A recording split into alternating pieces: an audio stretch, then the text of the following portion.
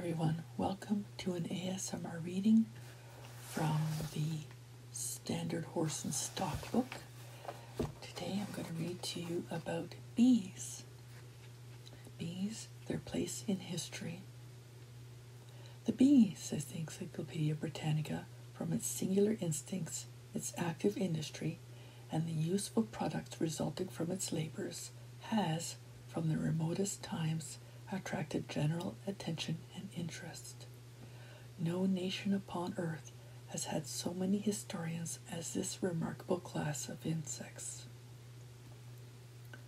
The patience and sagacity of the naturalist have had an ample field for exercise in the study of the structure, physiology, and domestic economy of bees. Their preservation and increase have been objects of assiduous care to the agriculturalist. Excuse me, I will try to pronounce better, but sometimes it's hard. Let's just enjoy the experience. And their reputed perfection of policy and government have long been the theme of admiration and have supplied copious materials for argument and allusion to the poet and the moralist in every age. It is a subject that has been celebrated by the muse of Virgil and illustrated by the philosophic genius of Aristotle. Cicero and Pliny record that Aristochmus devoted 60 years to the study of these insects, and Philiscus is said to have retired to a remote wood that he might pursue his observations on them without interruption. A very great number of authors have written express treatises on bees. Periodical works have been published relating exclusively to their management and economy, and learned societies have been established for the sole purpose of conducting researches on this subject. Multum in parvo. How could this be otherwise? Within this little body are contained apparatus for converting various sweets which it collects into one kind of nourishment for itself, another for the common brood, a third for the royal brood, glue for its carpentry, wax for its cells, poison for its enemies, honey for its master, and the proboscis as long as the body itself. Microscopic in several parts, telescopic in its mode of action, with a sting so exceedingly sharp that were it magnified by the same glass which makes a needle's point seem a quarter of an inch, it would yet itself be invisible, and this too a hollow tube. And all these varied operations and contrivances are included within a half an inch in length and 2 grains weight of matter. A wonderful community. Professor Jaeger says it is impossible for any reflecting person to look at a beehive in full operation without being astonished at the activity and surprising industry of its inhabitants. We see crowds constantly arriving from the woods, meadows, fields, and gardens, laden with provisions and materials for future use, while others are continually flying off on similar collecting expeditions. Some are carrying out the dead, others are removing dirt and offal, while others are giving battle to any strangers that may dare intrude. Suddenly a cloud appears, and the bees hurry home, thronging at the entrance to the hive by thousands, till all are gradually received within their enclosure. In the interior of the hive we see with what skill they work their combs and deposit the honey. And when their labor is over for the day, they rest in chains suspended from the ceiling of their habitation, one bee clinging with its forefeet to the hind feet of the one above it, until it seems impossible that the upper one can be strong enough to support the weight of so many hundreds. The three classes. The leading feature in the natural history of bees, and one which distinguishes them from almost all other insects, is their singular distribution into three different classes, constituting, to all appearances, so many different modifications of sex. In the cuts, the size is enlarged beyond that of nature, but the proportions are preserved. The drone, the male of the species, has a thicker body around her head, a more flattened shape, and more obtusely terminated abdomen. It has no sting, and may be detected by the humming noise that accompanies its flight. The queen bee, the female, is the largest of the three, and has a longer abdomen with two ovaria of considerable size and a curved sting. The workers compose the third class, and are distinguished by the smallness of their size, their length of the proboscis, the peculiar structure of their legs and thighs, adapted to the collection of certain materials obtained from vegetables, and by the apparent absence of any generative organs.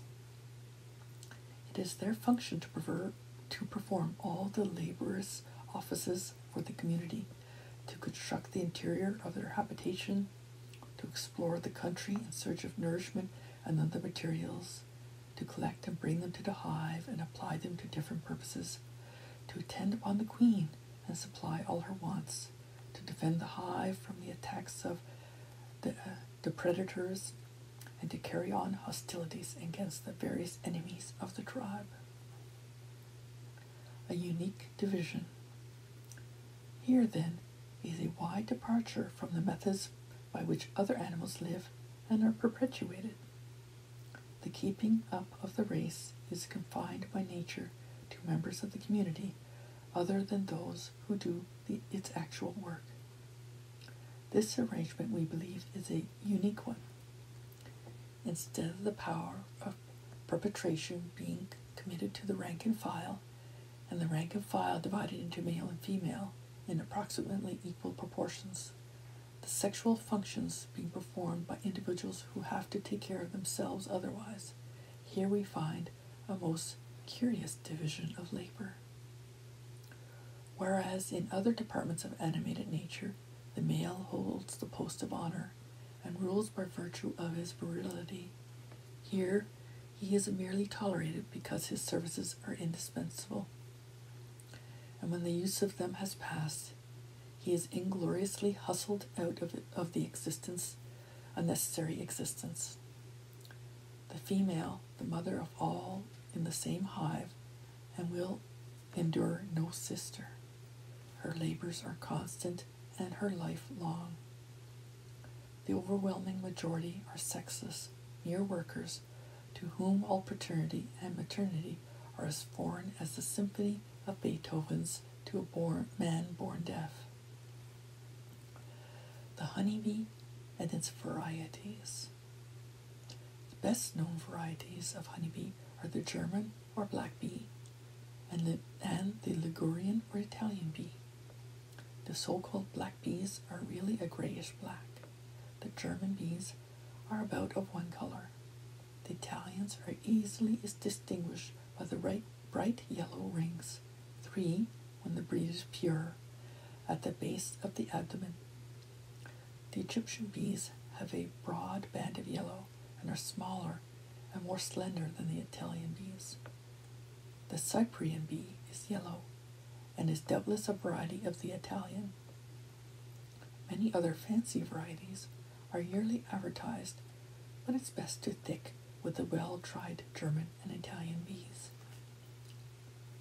The drones. Their shape and number. The males are called drones for the peculiar noise they make in their flight, and are much larger than the workers and thicker in proportion. Their antennae have an additional joint, and their eyes are remarkably large, meeting upon the crown. They produce neither wax nor honey, and live by the labor of others, of which they are mere idle spectators. The intercourse with the queen, for which alone they seem to exist, takes place in the open air and on the wing, the queen carrying back with her to the hive part of the mutilated body of the drone she has met, and he falling to the ground to perish. Although this occurs to a queen once in her lifetime, still, as it must be in the open air, fewer thinks the otherwise apparently unnecessary number of drones is needed, that she may be sure to encounter one when she flies abroad for the purpose. In the spring, they are said to be 30th to 40th of the whole. A fecundated queen seems to lay drone or workers' eggs at will. An unfecundated queen lays eggs indiscriminately in drones and worker cells, but her eggs produce drones only. Massacre of the drones. After swarming time, when the queens are impregnated and no new swarms are about to take place, the workers, who have then allowed the drones to live unmolested in the hive, are all of a sudden seized with a deadly fury towards them. This usually happens in June, July, or August. They chase their unhappy victims in every quarter until they drive them to the bottom of the hive, where they indiscriminately massacre them and throw them on the ground. Not only do they kill every living drone, but they destroy all male eggs and larvae and tear open the cocoons of their pupae. This sacrifice of the drones is not an undiscriminating instinct, for if a hive be deprived of its queen, the massacre does not take place in that particular hive, and the drones are allowed to survive the winter. Their normal age unknown. Drones seldom die a natural death.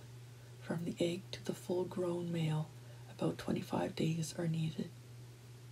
There is no evidence of the duration of the lives of individuals, but in usual course they are hatched about May and slaughtered in June, July, or August. The queen bee. Her appearance. She is considerably longer than either the workers or the males, distinguished by the yellow tint of the under part of the body and by the shortness of her wings, which, instead of reaching to the extremity of the abdomen, leave some of its rings uncovered. There is commonly only one perfect queen existing at one time within one hive, and she usually appears to be treated by all the other bees with every mark of affection and deference. Her metamorphosis. When from the egg or young larva it is the intention of the bees to raise a queen, their attention is most incessantly bestowed upon it. Its cell is enlarged, and it is supplied with a particular and more stimulating food than that of ordinary bees, not mawkish, but acid, and in quantities larger than can be consumed, so that some always remains over after the transformation. The growth and development of the larva are thus accelerated, and in 5 days it is prepared to spin its web when the workers wall it up. After 2 days and a half, a larva becomes a pupa. In this state it remains 4 or 5 days, and on the 16th day, after the laying of the egg, the perfect insect is produced, and it is liberated by the workers. Laying her eggs. The queen deposits eggs during 10 or 11 months of the year in temperate climates. If the impregnation of the queen be delayed beyond the 21st day of her life, she becomes incapable of impregnation and can only produce drone eggs. The abdomen of such a queen is much more slender than that of a fertile one. Young queens ordinarily commence oviposting or egg laying 36 hours after impregnation. How the queen determines the sex of her eggs is not known, but eggs that will produce workers or queens will always be found in worker cells, and those that will produce drones in drone cells. A queen of a new swarm will rarely produce drones the first year, instinct seemingly teaching her that they will not be required. In the early spring, a piece of empty drone comb be put into the center of the brood nest. The queen will usually fill it with drone eggs. Number of eggs laid. It is the queen's business to keep the colony populous, and certainly she attends to her business.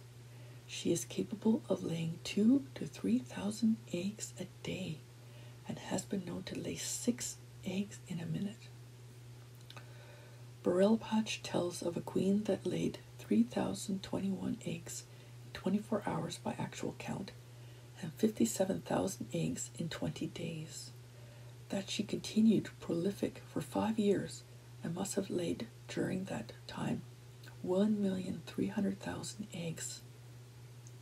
Other careful observers also say that a queen may lay more than 1 million eggs. Her spermatheca is capable, according to Leckhart, of containing 25 million spermatozoa. It can be compressed at will, as is probable. There may be a hint of the way in which she produces the 2 different classes of eggs. Loss of the queen. This event has a most marked influence on the workers, although it is nearly an hour before her absence seems to be discovered. Inquietude begins in one part of the hive. The workers become restless, abandon the young they were feeding, running to and fro, and communicate the alarming intelligence to their companions. The whole community is soon in a ferment. The bees rush perceptibly from the hive and seek in every direction for the lost queen.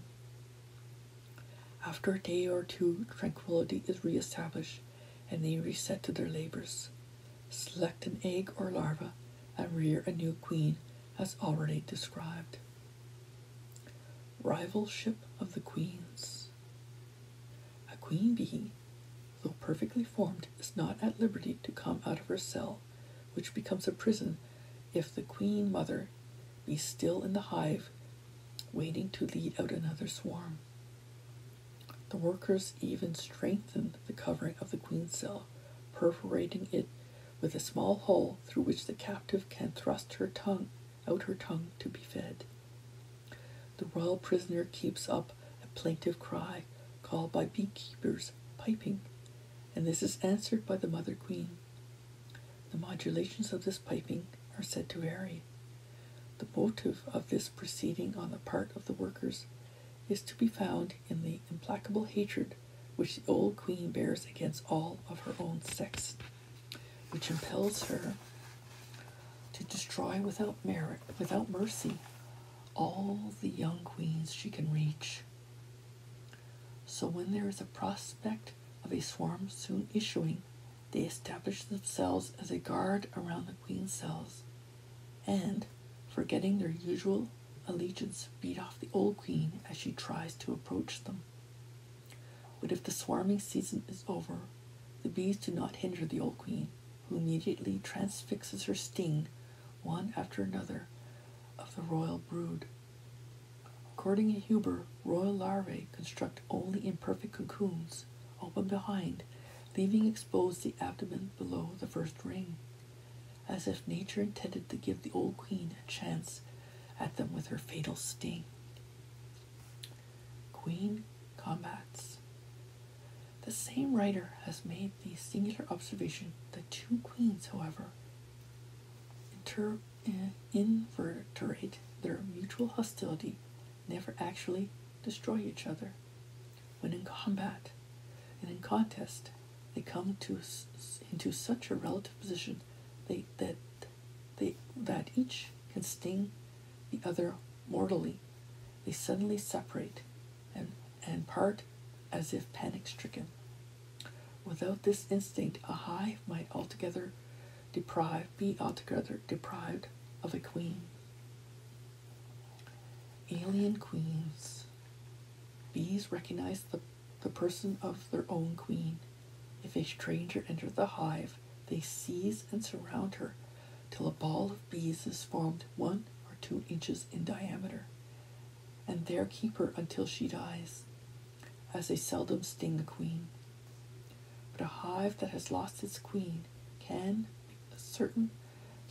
by certain precautions, be introduced to accept a substitute. A usual way is to imprison the stranger queen in a small wire gauze cage and suspend her between 2 central combs. Soon the bees become accustomed to the odor and appearance of the new sovereign, and after a day or 2 readily accept her. But if a supernumerary queen be introduced into the hive, she is seized and brought to the reigning queen. A ring is formed, and the bees fight it out till one or the other perishes. Some observers hold that the vanquished queen is killed by the bees, others that the victor kills her. Length of life. The life of a queen bee will sometimes extend to 4 or 5 years, where her fertility generally decreases after her second breeding season.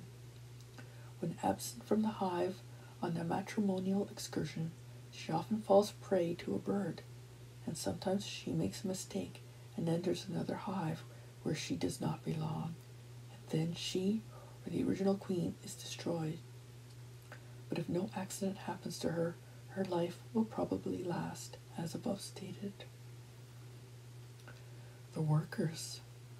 Their shape and appearance. They have a body about half an inch in length and about 1/6 of an inch in greatest breadth at the upper part of the abdomen. The antennae are 12 jointed and terminate in a knob. The abdomen consists of 6 joints or rings, and under the scaly coverings of the 4 middle ones are situated the wax pockets, or organs for the secretion of wax. The extremity of the abdomen is provided with a sting which is straight.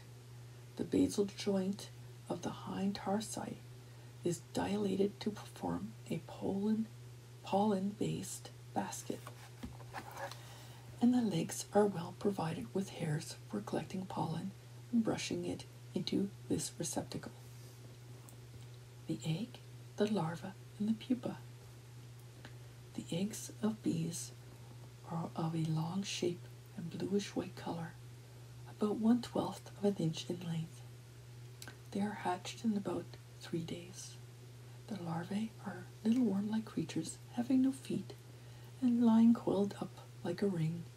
They are diligently fed by the workers until, in about 5 days, when large enough to fill the cell, they refuse food, upon which the attendant bees seal up the cell with wax, and the larva, spinning itself into a fine silken envelope or cocoon, is transformed into a pupa, and about the 18th day or so, in the case of drones, and the 24th day from the deposition of the egg, the young bee, in its perfect state, breaks the covering and issues from the cell. It is caressed and supplied with food by the attendant bees, and is believed not to try its wings until the following day. The cell from which it has issued is speedily cleaned out and prepared for the reception of another egg or of honey.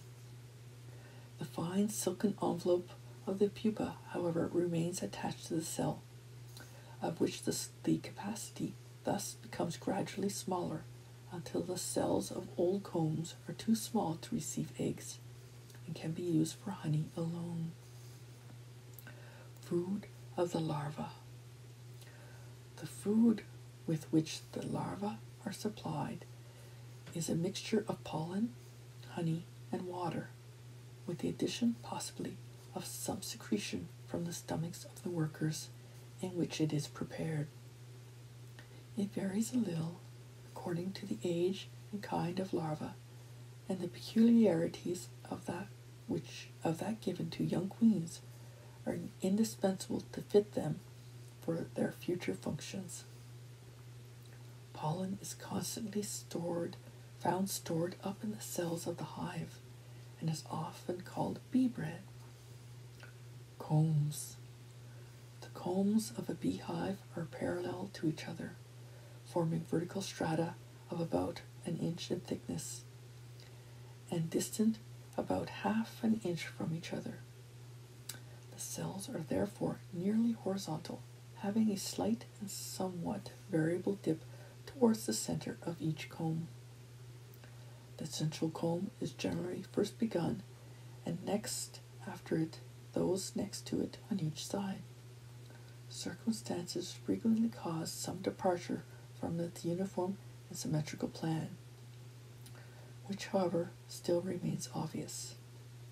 Each comb consists of 2 sets of cells, one on each side, and it may be mentioned as an illustration of the wonderful industry of bees and the results of their combined labors, that a piece of comb 14 inches long by 7 inches wide and containing about 4,000 cells has been frequently constructed in 24 hours.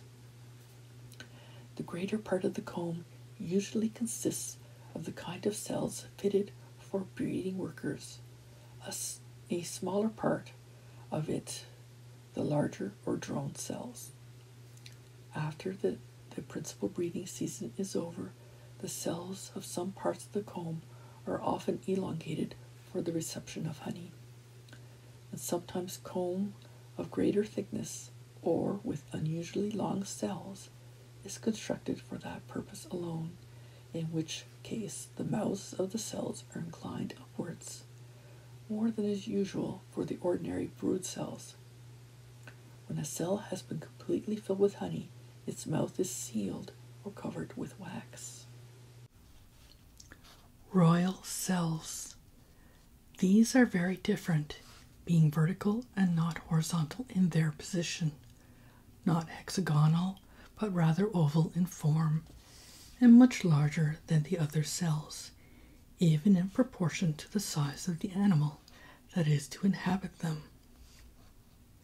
They are generally placed on the edge of a comb, and when they have served their purpose, are partially removed, so that during winter they resemble acorn cups in appearance. Their wonderful construction. The cells are hexagonal or 6-sided, the hexagons perfectly regular, and in this way there are no interstices between the cells. There are only 3 regular figures, that is, figures of which all the sides and angles are equal, bounded by straight lines, with which a space can be perfectly filled up in this way: the equilateral triangle, the square, and the hexagon. And of these, the hexagon is at once the most suitable for the larva of the bee in its form, and the strongest in its nearest approach to the circle. The circular form itself would have left large interstices. The partition wall between the 2 sets of cells is not a simple plane. It is made up of little rhombs or 4-sided figures with 2 acute and 2 obtuse angles made to terminate in 3-sided pyramids. The individual cells are not opposite each other, but the point of meeting of 3 sides of 3 cells on one side is opposite the wall of a cell on the other side. The only departure from perfect regularity is the form of the cells in the transition from the smaller or worker cells to the larger or drone cells, which is managed with an equally great simplicity and beauty of contrivance. The instinct of a bee is equal to problems the mere comprehension of which needs an educated human brain. Wax. The material of which the cells are built is chiefly wax, which is at the first white, but becomes brownish yellow with age, and in very old combs almost black. Each ounce of wax represents about 20 ounces of honey. Beeswax is now known to be produced by a chemistry carried on in the bodies of bees, and they produce wax and build combs when supplied only with honey or saccharine substances.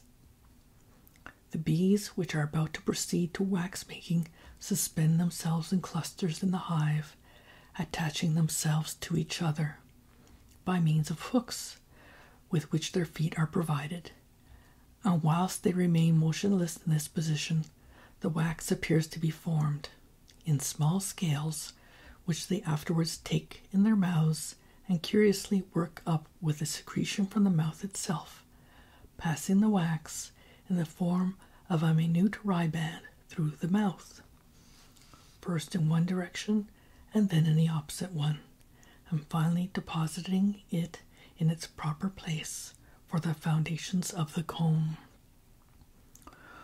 One bee always begins the comb alone. The rest, in gradually increasing numbers, proceed in accordance with what has already been done. The bees which elaborate and deposit the wax do not, however, construct the cells, which is done by others, partly at least by a process of excavation in the wax deposited. It is supposed by many naturalists that some of the working bees are exclusively wax workers, some nurses, etc., but others think that there is only one class of working bees, all ready for any kind of work according to circumstances. Propolis. But wax, although the chief, is not the only material of combs. Propolis is also employed in small bands to give greater strength to the cells, the mouths of which are surrounded with it and made thicker than their walls. This substance, which is obtained by bees from the viscid buds of trees, is also employed for more firmly attaching the combs to the hive, for closing up apertures in the hive, for covering up obnoxious substances, intruding slugs, etc., which are too large to be removed, and for a variety of similar purposes. Food of bees. This is of two kinds: the fluid secretions of vegetables contained in the nectaries of flowers, and the dust of the anthers, called by botanists the pollen, but which, when collected by bees, has received various names: farina, bee bread, etc. Sometimes they feed on other substances, honeydew, syrup, etc. The organs by which they collect and utilize their food are very complex. The proboscis. This organ of 5 parts may be considered as a lengthened tongue. It is a prolongation of the underlip and is rolled over the fluid aliment, taking up what adheres to it, which the bee then licks up. Mandibles and teeth. For mechanically dividing solid materials, the mouth is furnished with 2 strong mandibles or jaws, and 4 palpi or feelers. These are used in eating. The teeth are 2 in number and have the form of concave scales with sharp edges, are fixed to the end of the jaw, and play horizontally. Stomachs. The bee has 2. The first, A large transparent bag, pointed in front and swelling out into two pouches behind. Like the crop of birds, it receives and temporarily retains the fluid of the nectaries. No digestion or other change in the food is detected here. From this reservoir, the food or honey may be thrown back into the mouth and deposited in cells or imparted to other bees. For digestion, a second stomach is provided. Collection of pollen. The pollen, or fertilizing dust of flowers, is collected by bees for the purpose of feeding the young, stored in cells till needed, then partly digested with honey and a kind of child formed of it. When natural pollen cannot be had, the bees will eagerly take farina of rye, chestnuts, or peas. This is not done by the mouth. The feathered hairs with which their bodies are partially clothed, and particularly those of their legs, collect the pollen, which adheres to them and is brushed into a hollow on the outer surface of the first joint of the tarsus of each of the hinder pair of legs. This joint is very large, compressed, and of a square or triangular form, a unique conformation. Drones and queens are destitute of this conformation, which they do not need. Their senses. These, with the exception of taste, are very delicate. In full daylight, they have the sense of vision in great perfection. A bee lights unerringly on the flowers in search of nectar or pollen, and unerringly finds its own hive. Their hearing is deficient in many directions, but very fine in others, and they seem instantly to understand and obey certain audible signals hardly distinguishable by men. Their smell, too, is acute. They proceed immediately toward honey concealed from their view. Some odors are highly obnoxious, and that of their stings provokes to immediate rage. They recognize instantly a stranger bee by the sense of smell. Their antennae. But their sense of touch is very fine, and the antennae are of the greatest importance in receiving and conveying impressions. These have many articulations, are very flexible, and can readily embrace the outline of any object, however small the bee wishes to examine. Different naturalists credit these organs with the sense of hearing and of smell, as well as of touch, and it is possible that they are organs of some sense to which we are strangers. But these instruments the bee can execute so many works in the totally dark interior of the hive. By their aid, it builds its combs, pours honey into its magazines, feeds the larvae, and ministers to every want which it appears to discover and judge of solely by the sense of touch. They seem also the principal means for mutual communication of impressions. The different modes of contact constitute a kind of language, susceptible of a great variety of modifications, and able to supply every sort of information for which they have occasion. Their extreme sensitiveness. Bees cannot exist in an impure air. The inside of a populous hive scarcely differs in purity from the surrounding atmosphere. Ventilation is kept up by the rapid vibration of the wings of a certain number told off for the purpose, who fasten themselves with their feet to the floor of the hive and imitate the action of flying, so that the force which otherwise would carry them through the air drives back the air in a powerful current. A few occasionally perform this service on the outside of the hive near the entrance, but the larger part are thus engaged inside. Sometimes 20 are thus occupied at once, and the work is done by relays.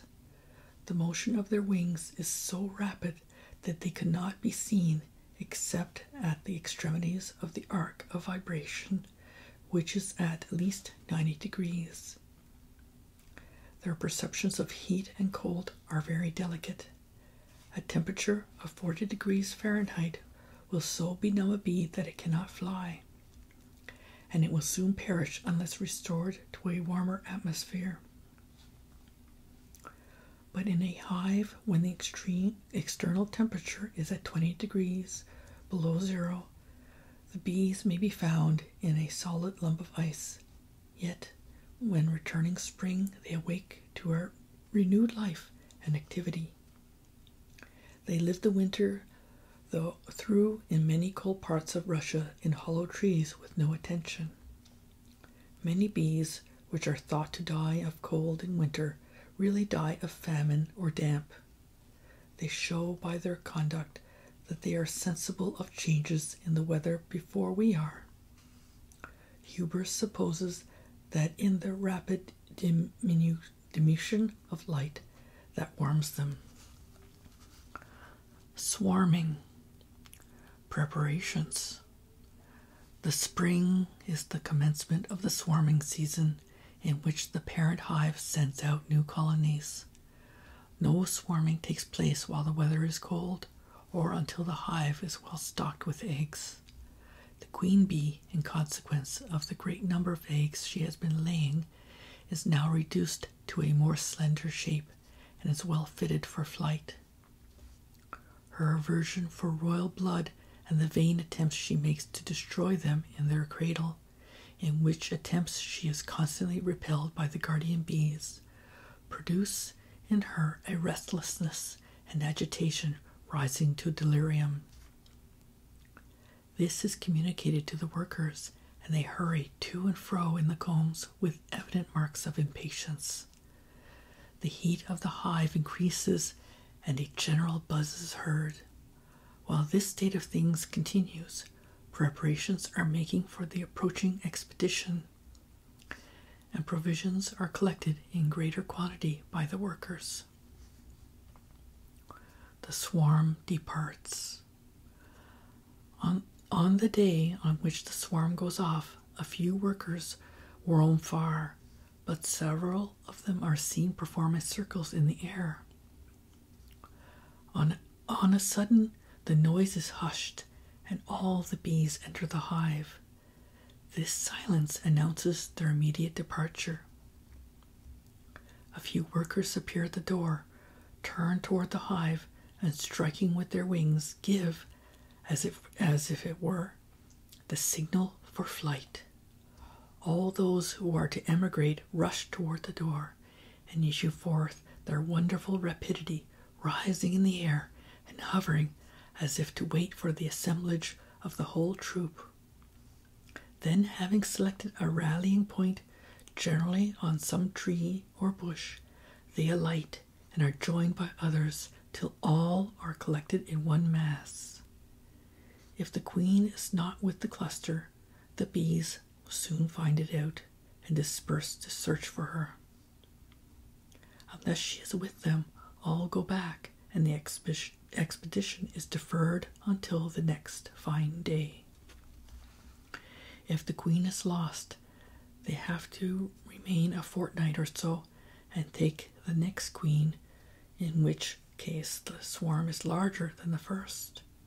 After a rest on the landing place just mentioned, and finding their queen with them, the mass soars again in the air and makes swiftly to the spot their guides had selected, their wings creating a loud and acute-tongued hum. Succession of swarms. The parent hive, thus deserted by its queen and so many workers, goes busily to work at repairing its loss. The bees quietly pursue their labors. The young brood, quickly maturing, fill up every deficiency, and young queens allowed their liberty, in turn conduct off new swarms. One man reports that he had 22 swarms in 1 year from a stock of bees which he carried home in his hat from the woods to his garden. But as a general thing, 1 swarm in a year is enough, and when modern hives are used, further swarming may be prevented by destroying all the queen cells but one after the issue of the first swarm. Honey. Honey undergoes slight modifications and chemical changes in the bee's honey bag, which retains the flavor and aroma of the flower from which it is extracted. Thus it will be seen that the plants and aromatic flowers of certain districts will produce honey which will be highly prized, and the plants and flowers of other districts will produce unwholesome honey from their noxious or poisonous nature. Honey contains a little wax, pollen, extractive matter, mucilage, gum, manna, grape sugar, acid, and the odor of flowers. When first drawn from the comb, it is quite fluid, but in time it will candy, as it is called, the glucose separating from the solid parts. The glucose is identical with grape sugar. However, the solid and fluid parts do not greatly differ. With age, honey crystallizes and becomes yellow. The unadulterations of honey are many and varied. That from a corn sugar or glucose is the most common and difficult of detection. You may detect chalk, starch, and other solids by heating the honey, as the deleterious matter will settle to the bottom.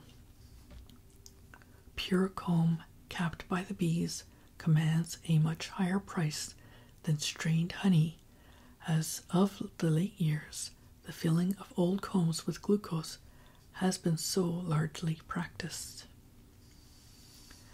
Their sting.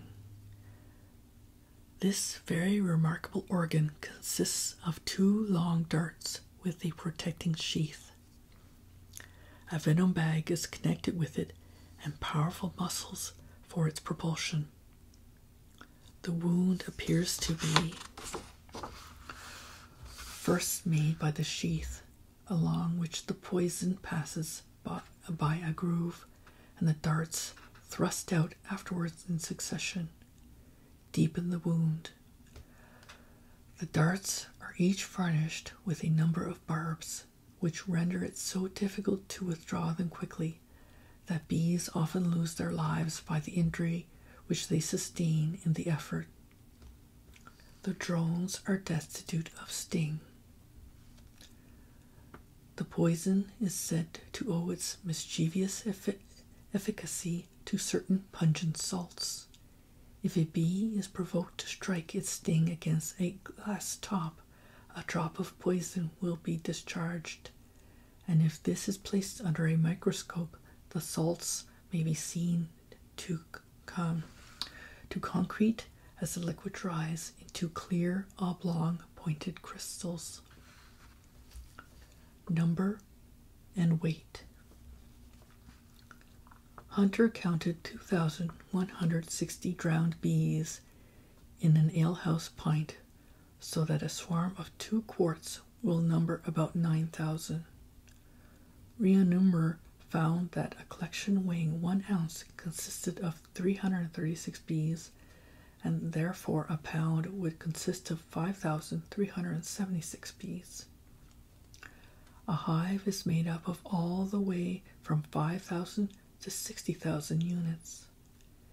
In a well-proportioned hive containing 20,000 bees, there will be 1 queen, about 500 drones, and the remaining 19,499 workers. The interest of the subject exhaustless. Whenever a student investigates bees, whether in their structure or their habits. The farther he goes, the more he finds. Perhaps there is no living creature whose history and life are so curious. As Agassiz wrote volumes on turtles' eggs, so an instructed naturalist might write volumes on almost any single point of the bee's organization and modes of living. The blind investigator. Perhaps no one man has contributed so much to the general stock of information as to the constitution and habits of these industrious insects as Francois Huber, born in Geneva in 1750, whose intense application to study brought on total blindness which was never cured. He married a wife who deeply sympathized with and assisted him in his special studies, and by her aid, together with that of his son Pierre and a peasant Bernens, whom he trained to the work of observation, he carried the knowledge of bees many steps forward. Wherever one reads of this interesting subject, his name is continually occurring, and his authority is great. Beekeeping and management. Plants adapted to bee pasturage. The prevalence of honey-bearing plants must be carefully considered in deciding what number of hives may be profitably kept. Garden flowers are not, as it is often supposed, a prolific source from which bees get honey. Of the clovers, the sweet or red and the alsik are eminent for their honey-bearing qualities, while the white clover is valuable only as bee pasturage. The white and alsik bloom in June and July, but the red clover is useless as bee food until the second growth blossoms, after hay has been made of the first crop. The beekeeper must be governed by the prevalence of bloom in his particular neighborhood, in estimating the number of swarms which may find forage during April and May, a very trying time for bees. Corn is the great honey-producing plant all over the West until August and until frost appears, when buckwheat takes its place, and during the later season the wildflowers are available.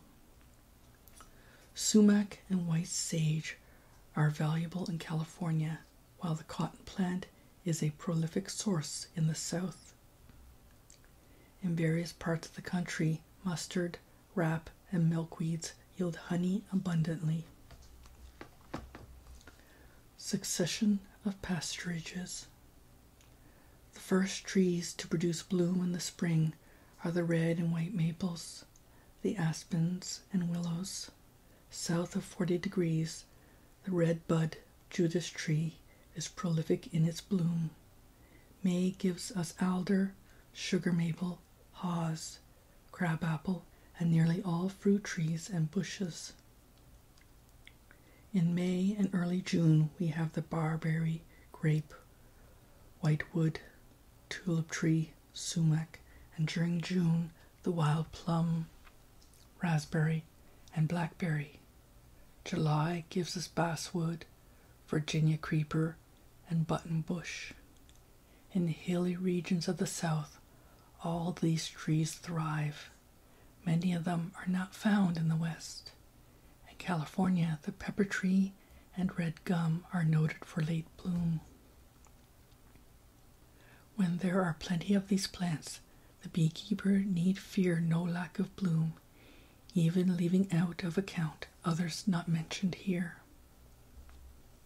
Hives. The hive should be closely joined and strongly fastened together. In its construction, study simplicity first. About 4,000 cubic inches should be its contents. If comb honey in frames is desired, 2,000 cubic inches or even less will answer if the surplus honey is to be contained in caps. We give a cut showing a hive that anyone who can use carpenter's tools can make, or that several parts can be bought, ready to put together, of any firm dealing in beekeepers' supplies. It is called the Langstroth hive. Its working parts are easily adjusted. It comes as near as possible to being moth and vermin-proof. No hive can be entirely so. Movable frames. We give herewith 2 illustrations showing different styles of movable frames, the smaller one having but a few cells of comb in it, the larger one completely filled. 6 or 8 inches square is the size of the smaller, which when filled with comb will hold about a pound of honey. Placed side by side and joined together, a number of them will occupy the same space in a hive as a larger frame. Of course, the more convenient for handling are the small frames. By their use, honey can be sold in small quantities, frame and all, to suit retail buyers. English straw hives. In Great Britain, where the beekeeper does not wish to closely examine the habits of his bees, the old-fashioned straw hive, so long common as the emblem of industry, still holds its own. In some parts of Europe, cork hives are used, and in Turkey and Greece they are made of earthenware. Our English friends think that a good straw hive is a better protection to the bees and the honey than one of wood. We give a cut of a hive popular with them. Profitable number of swarms. Don't get too many swarms. When a few swarms are kept, the bees are healthy and give plenty of surplus honey because there's plenty of foliage for them to make it from. When the swarms are increased too largely, the result is, of course, like crops of honey, diseases, and all imaginable pests, and finally starvation. Great care and breeding artificially may, to be sure, prevent this where the farmer has the time to devote to it, but he seldom has the time. 20 is the largest number we have been able to keep, and keep profitably and healthily, even on the most prolific of feeding grounds. Indeed, the greatest profit with the least outlay has been from 10 to 12 swarms, and some locations will not support more than half this number. 5 or 6 swarms may be kept on almost any farm range. Swarming.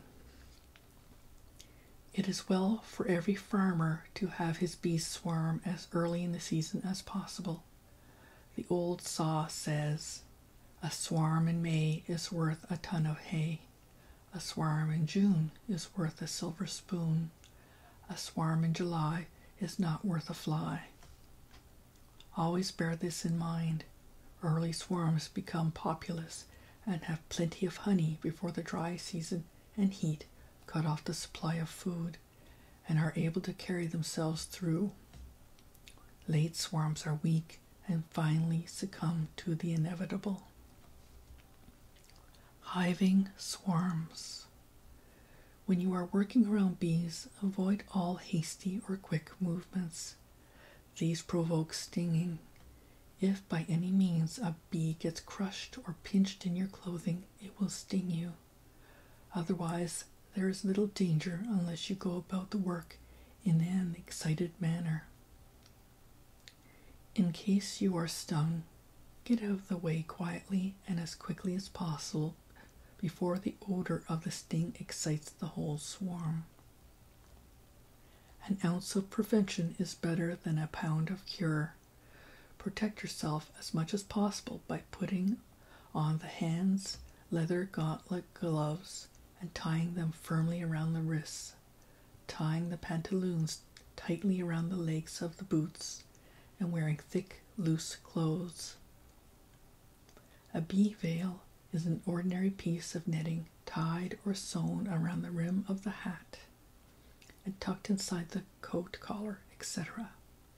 If the bees are settled upon a handy bush, simply shake them carefully into the hive, as many as you can, having of course got your hive all ready beforehand.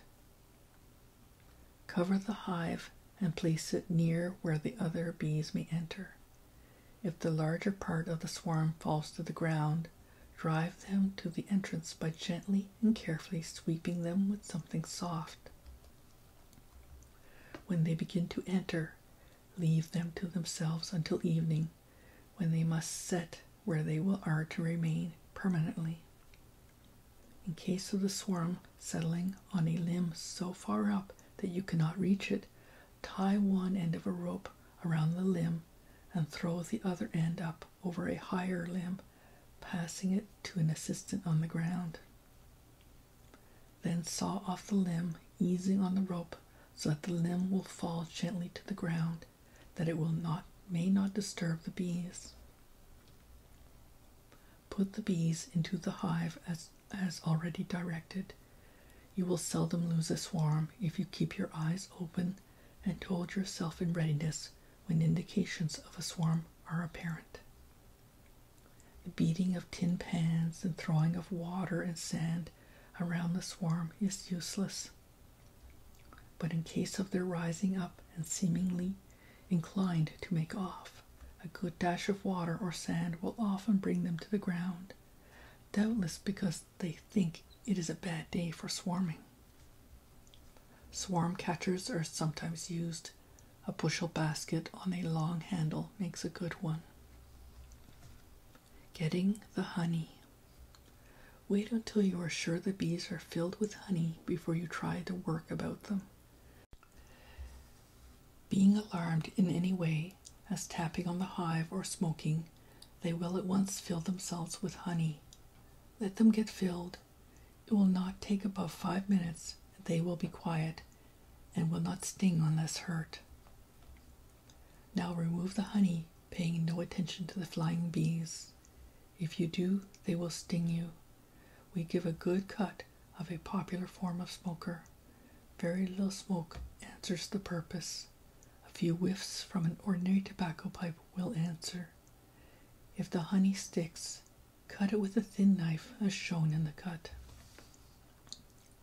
Care of bees in winter. A shelter facing southeast and having watertight roof and 3 sides is the best place for bees all year round, the open front being protected by shutters or otherwise to keep out the snow in winter. The hives should stand about a foot above the ground and sometimes in severe weather be protected with straw or corn stalks. Bees, as before stated, endure extreme cold when healthy and with plenty of food. Wet and snow among them are fatal. Feeding bees. A multitude of appliances have been invented for this purpose, but the old simple way is as good as any.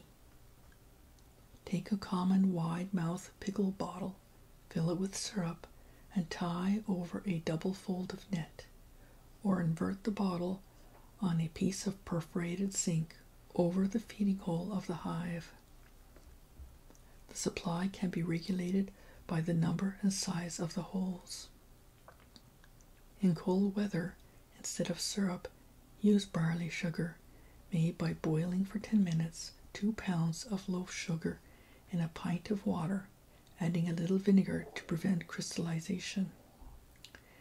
It is a poor economy to stint the bees in food. In the early spring, slow and continuous feeding will stimulate the queen to oviposit, by which means the stocks are rapidly strengthened and throw off early swarms. It is a singular fact that if stimulating feeding has been for some time pursued, and the supply be cut off and nothing coming in from the fields, the bees will destroy all the young larvae and eggs. Instinct seeming to teach the wise insects that the resources of the colony will be insufficient to feed the young. Water. An abundant supply of water is essential to the health of bees. They consume a large quantity and often stop to drink at the edge of stagnant pools, and seem even to prefer putrid and urinous waters to purer streams, as if their saline and pungent qualities were grateful to them. Robber bees.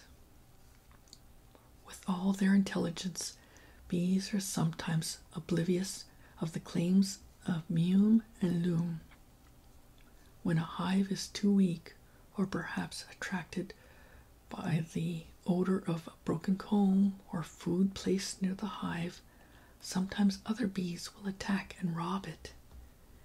Take the hive thus menaced to a cellar or other cool, dark place and keep there a couple of days, putting a similar hive in its place, on the bottom of which rub wormwood, sometimes making the entrance of a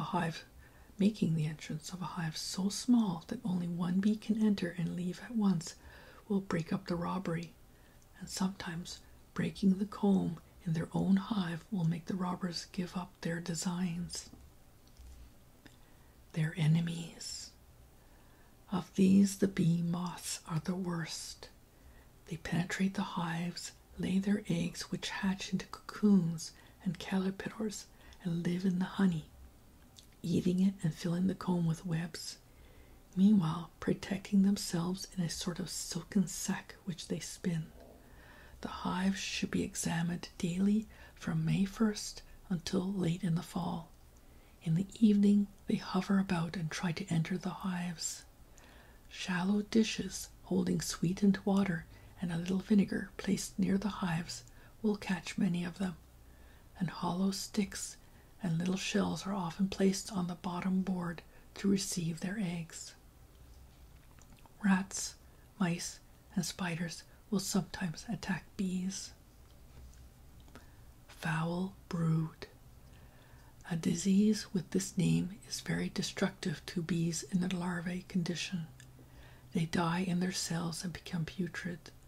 The disease is infectious. Drive out the bees into a clean, new hive. It is custom in some locations of Europe to put and keep them a day in a temporary hive before placing them in the new one, where they are able to live. Foreign honey fed to bees should be previously scalded. Profits. Great stories are told of the profits sometimes derived from beekeeping. 130 hives are reported to have made 1,800 profit in a season, and 90 others $900. A single colony is reported to have given a profit of $35 in a season. A province in Holland is said to have an average of 2,000 hives to the square mile. It is estimated that in 1865 there were in Attica, Greece, an area of 45 square miles to 20,000 hives. Italian bees. The Italian or Ligurian bee, heretofore referred to, it is said to be a much more profitable bee to keep than the common black bee. Langstroth reports his Italian bees as gathering twice as much honey as the common bees. Quimby says he has not had a single unfavorable report from them. They thrive in high latitudes and are particularly adapted to the climate of Oregon and Washington and the mountains of California. Thus concludes my reading of the chapter of bees from the Standard Horse and Stock Book and the Farmer's Practical Guide, published in 1902. I thank you for listening, and I hope you enjoyed it. I hope you will listen again in a future video.